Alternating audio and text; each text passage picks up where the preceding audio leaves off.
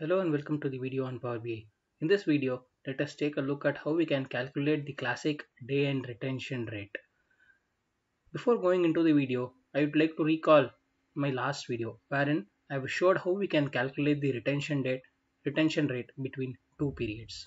And for the purpose of this video, the data set I am going to consider is from the AdventureWorks 2019 data warehouse. And the tables that I am going to consider are the fact internet sales and dim date. If you have forgotten, I've already filtered this fact internet sales to only 2013 data. And this was the last representation and it has data from January 2013 to December 2013. Now going into this video, basically to calculate the retention rate. So in this case, I'm going to call it as a retention curve because we are going to plot it in a area chart or a line chart. So for calculating the retention rate, all that we require is when was the customer first visiting the store and when is the same customer returning to the store. So these are the two informations that we require. Currently we don't have that information. Let us see how we can build a table that gives us these information. So uh, I'm going to create a calculated table here, and to yeah, I'll go to this table view wherein I'm going to create a calculated table. And for this calculated table, as I said earlier, I need when was the customer first came to the store and when did the customer return back to the store. So I'm going to name the table. I'm going to keep the table's name as table.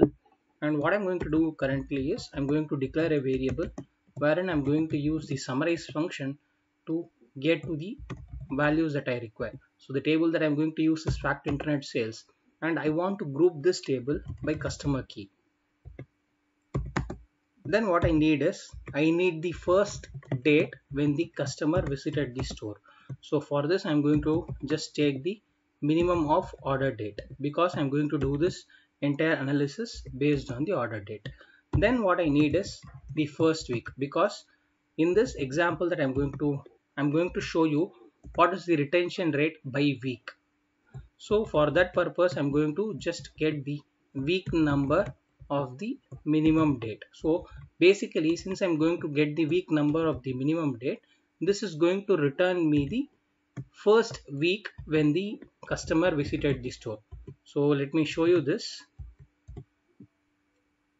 So once I return this value of A, you would see a table with three columns wherein I'm going to have the customer key and the first date the customer visited the store and what is the week that first date falls in. So basically if you see 13/6/2013, which is the June month 13th, falls in the 24th week. Now I'm going to create one more table wherein I'm going to get a similar information, but in this case instead of getting the first week and first date, I'm going to get the actual order week and actual order date. So I'm going to again take the same fact internet sales table and I'm going to group this table by customer key. Then what I need would be the order date. So since I'm doing this analysis based on the order date, I'm going to take the order date. Then I'm going to create a new column called order week. So basically this is going to get the week number of the order date.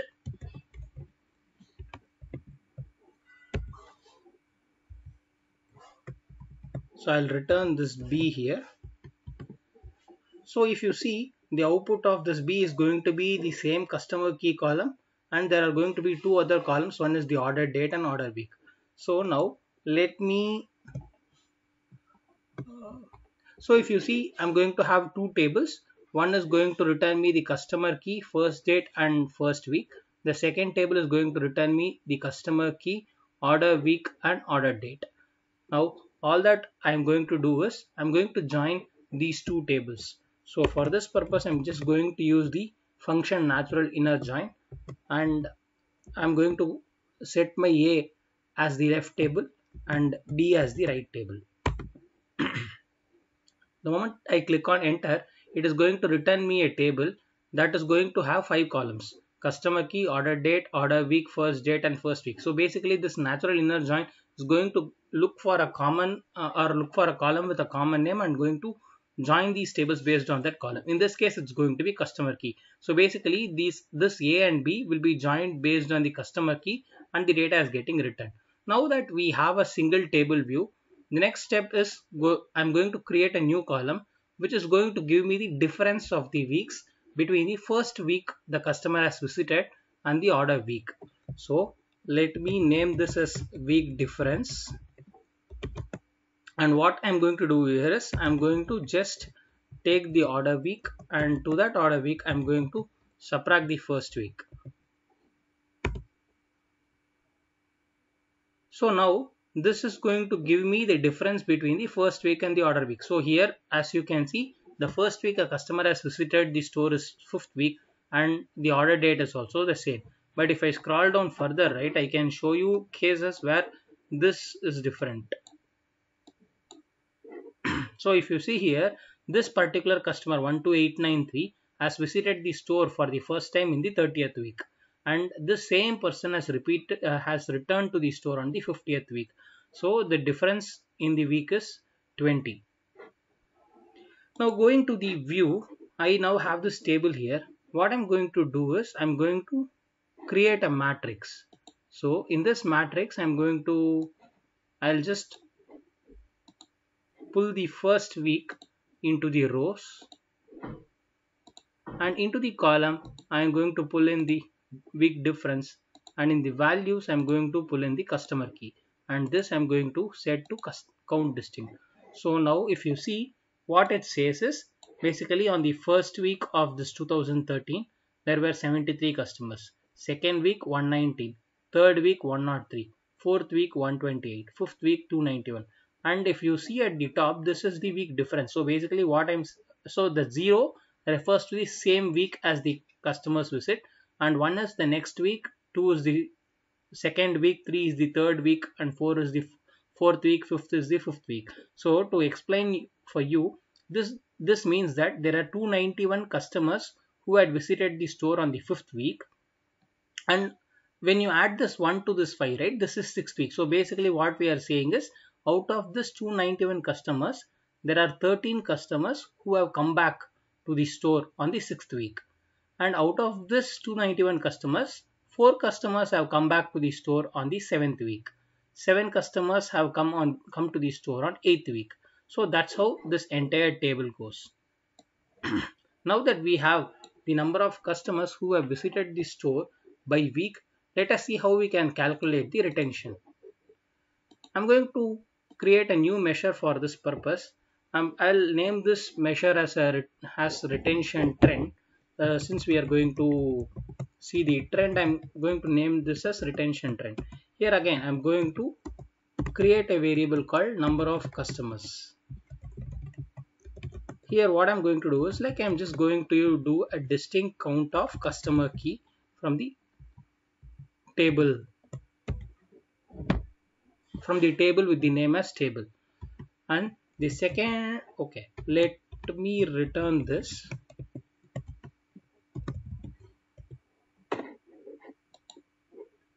I'll pull this measure into a card visual so that we get to see how many total customers are there. So as we can see, it says 17k customers, so which is 17,429 is the total number of customers we have in this data set. Now the second thing that I'm going to calculate is I'm going to get the total number of customers. I'm going to name this variable as all customers, and here what I'm going to do is, like, I'm going to use the calculate function.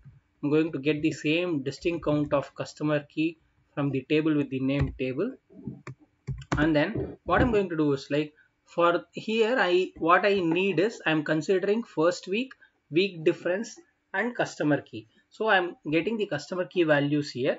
My first week is going to be in the row, and my week difference is going to be in the column. So what I will do is I just want to get the number of customers who have visited in the week 0 to get the day end retention. So I'm going to say that week difference should be equal to 0. Now I'll return this all customers here.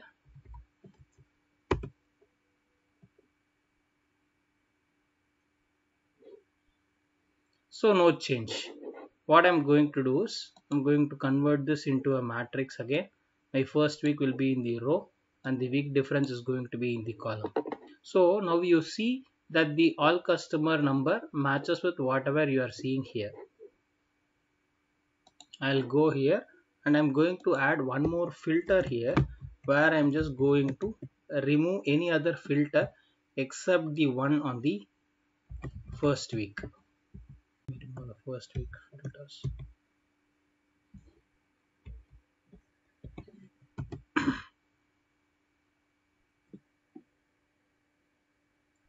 So once I remove the filter on the first week, it is going to not consider any of these values in the row, and it is going to return me 17,429 all over.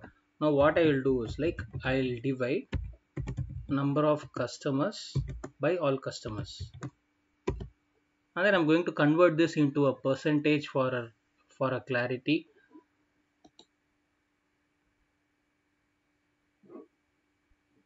Now if you see here, it is showing 0%, 1% and everything here, but this is not what we are basically looking for. All we are looking for is whatever is the percentage for the first week, it should all be 100%, and from this first week we need the calculation to show me the retention for day n. So for that purpose, what I'm going to do is like I'm going to change this to week difference. Now once I change this to week difference, my 0th week is all 100. Basically what it means is, out of this 73 customers, all 73 percentage of them have visited this week. Out of this 119 customers, all 119 of them have visited this week. Of this 103 customers, all 103 have visited this week. So basically that's how this calculation goes. Now coming to the same example here, for the 5th week there are 291 customers. In the 0th week, 13 customers in the first week. So 0th week percentage is 100 and first week or the 6th week percentage is 4%. Now let us cross check this with a calculation. So basically it says that 13 customers have returned back out of the 291 customers. So I'm just going to do 13 by 291 and I'm going to convert this into a percentage. It shows 4.47 percentage. Now what I will do is like I'll just include two decimal places to this. So it shows 4.47. And what we can do here is we can also cross check if these numbers are good. So basically what we are saying is, out of the 17,429 customers who have visited on the week 0, 117 of them have returned on week 1. Although this is a very bad retention rate, but still for our example this holds good. So I'm going to do this. So as you can see here, it is 0.67 percentage, which is what we are seeing here. So now what is the action the store is going to take? So they need to investigate on why, in spite of having so many new customers visiting each week, their retention is so low. So everywhere, as you can see in this data set, it doesn't go beyond 1%. It's less than 1%. Now coming to the last step, how do we show it as a trend? So what I'm going to do is like I'm just going to use an area chart here instead of a matrix, and I'll remove this first week. So now what you are seeing here is, for each of these weeks, what is the retention percentage. I'm going to format this into a category axis. Yeah, and I'll sort this in ascending order and based on week difference. So now basically it shows for the 0th week the retention is 100%, on the first week 0.67, 0.71, 0.63, 0.5. So whatever was the total that you were seeing earlier in the matrix, now that is getting displayed as a trend of values. So this is how you calculate the retention rate based on trend. Now in this example, if you see I'm doing this for 1 year, you can probably explore how you can do this for multiple years when you are considering a slicer on top of years. That's all in this video on Power BI. If you like this video, please like, subscribe and comment for more similar videos.